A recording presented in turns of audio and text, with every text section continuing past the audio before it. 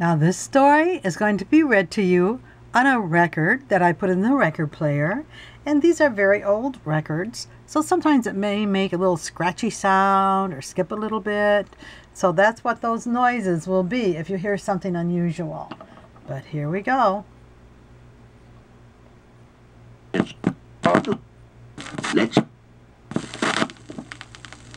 This is the story of Tootle. You can read along with me in your book. You will know it is time to turn the page when you hear Tootle's bell ring. Like this. Let's begin now. Far, far to the west of everywhere is the village of Lower Train Switch.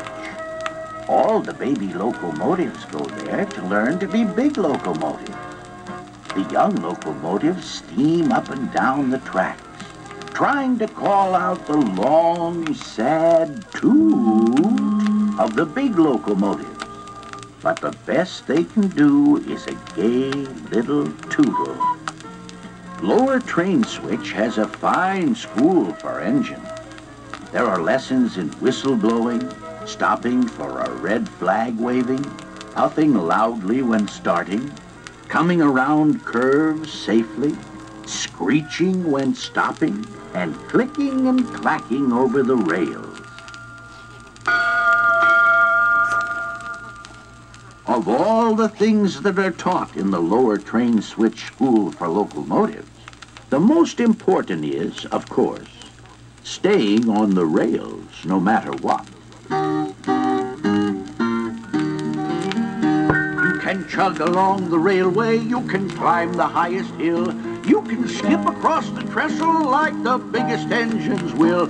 You can huff and puff and whistle till your little boiler's hot, but you must stay on the rails no matter what. Woo, woo. Someday you will be a train. Woo, woo. Just remember what I'm saying. You can huff and puff and whistle till your little boiler's hot, but you must stay on the rails no matter what.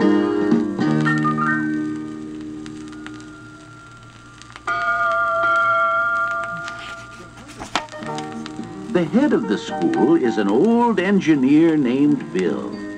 Bill always tells the new locomotives that he will not be angry if they sometimes spill the soup pulling the diner, or if they turn the milk to butter now and then. But they will never, never be good trains unless they get 100 A+ in staying on the rails no matter what. All the baby engines work very hard to get 100 A+ in staying on the rail. After a few weeks, not one of the engines in the Lower Train Switch School for Trains would even think of getting off the rail, no matter what. One day, a new locomotive named Tootle came to school. Here is the finest baby I've seen since old 600, thought Bill. He patted the gleaming young locomotive. How would you like to grow up to be the flyer between New York and Chicago? If a flyer goes very fast, I should like to be one, Tootle answered. I love to go fast. Watch me. He raced around the roundhouse. Bill was pleased. Good, good. But you must also study whistle blowing, puffing loudly when starting, stopping for a red flag waving, and pulling the diner without spilling the soup. And most of all, you must study staying on the rails no matter what. Remember, you can't be a flyer unless you get 100 A+ in staying on the rails. Tootle promised that he would remember and that he would work very hard. He did, too. He even worked hard at stopping for a red flag waving. Tootle did not like those lessons at all. There is nothing a locomotive hates more than stopping. But Bill said that no locomotive ever, ever kept going when he saw a red flag waving.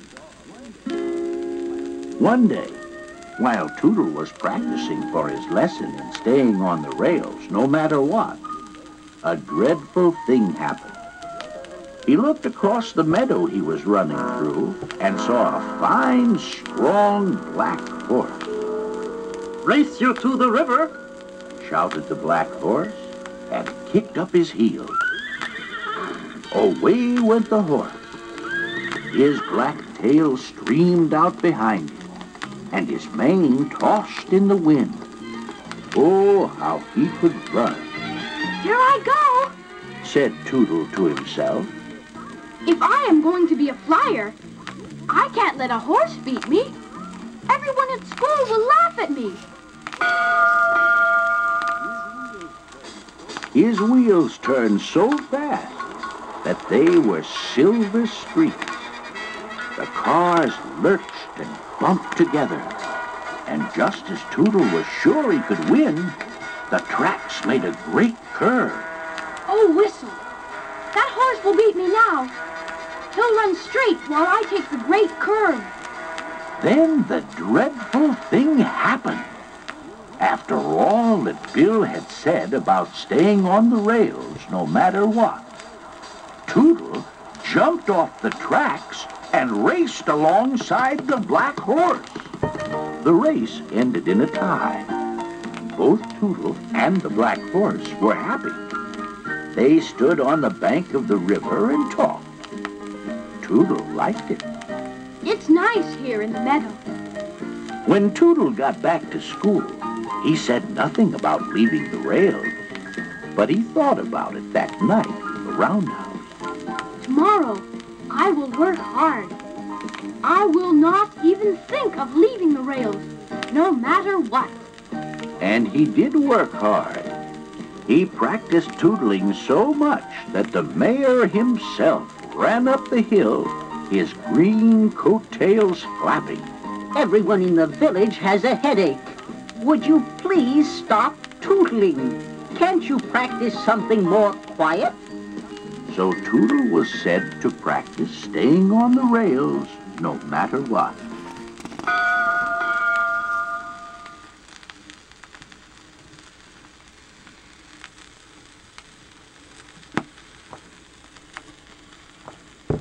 Oh my, it's time to turn the record over. Hold on, I gotta flip the record.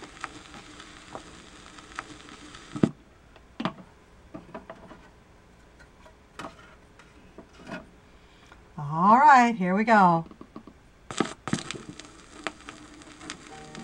As he came to the great curve, Tootle looked across the meadow. It was full of buttercups. It's like a big yellow carpet.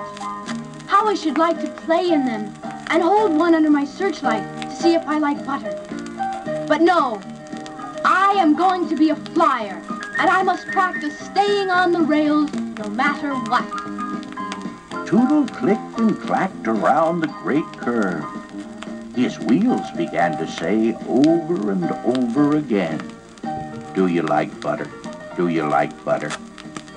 I don't know, but I'm going to find out, said Tootle crossly. He stopped much faster than any good flyer ever does, unless he is stopping for a red flag waving. He hopped off the tracks and bumped along the meadow to the yellow buttercups. Oh, what fun! Said Tootle. He danced around and around and held one of the buttercups under his searchlight. I do like butter. I do! At last the sun began to go down, and it was time to hurry to the roundhouse. That evening, while the chief oiler was playing checkers with old Bill, he said, It's strange. It's very strange. But I found grass between Tootle's front wheels today. Said Bill. There must be grass growing on the tracks. Not on our tracks, said the day watchman, who spent his days watching the tracks and his nights watching Bill and the chief oiler play checkers. Bill's face was stern. Tootle knows he must get 100 A+ in staying on the rails no matter what, if he is going to be a flyer. Next day, Tootle played all day in the meadow. He watched a green frog, and he made a daisy chain.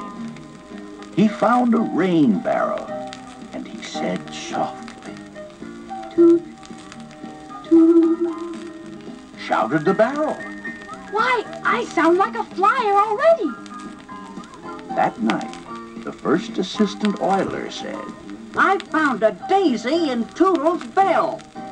the day after that, the second assistant oiler said, I found hollyhock flowers floating in Tootle's 8 bowls of soup.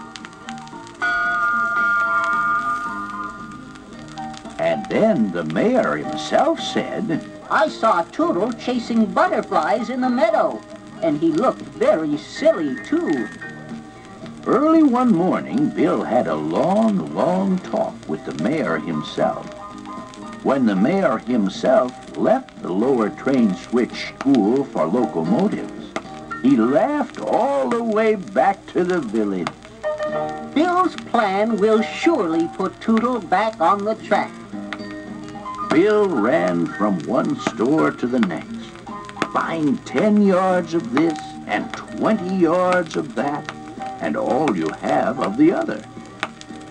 The chief oiler and the first, second, and third assistant oilers were hammering and sawing instead of oiling and polishing.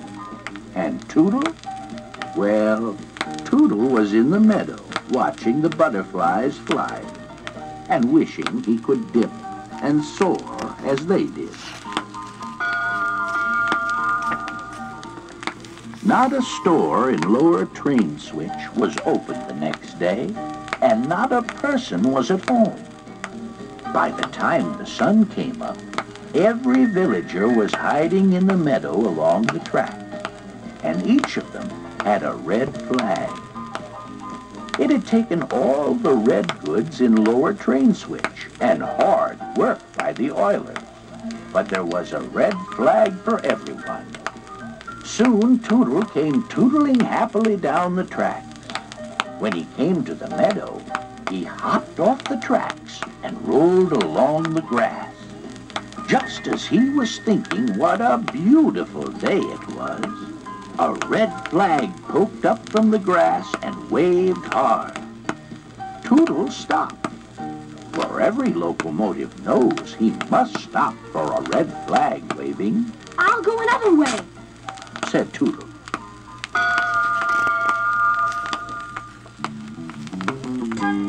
He turned to the left, and up came another red flag, this time from the middle of the buttercups. When he went to the right, there was another red flag waving. There were red flags waving from the buttercups, in the daisy, under the trees, near the bluebird's nest, and even one behind the rain barrel. And of course, Tootle had to stop for each one, for a locomotive must always stop for a red flag waving. Red flags. Muttered Tootle. This meadow is full of red flags. How can I have any fun? Whenever I start, I have to stop. Why did I think this meadow was such a fine place? Why don't I ever see a green flag? Just as the tears were ready to slide out of his boiler, Tootle happened to look back over his coal car. There on the track stood Bill, and in his hand was a big green flag.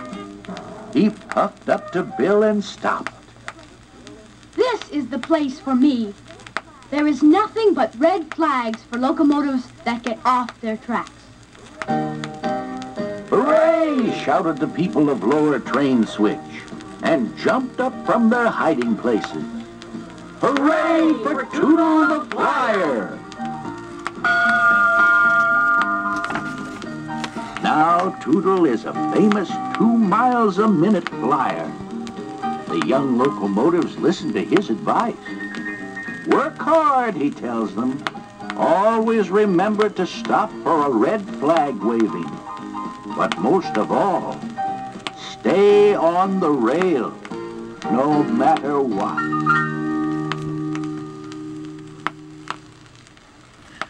The end.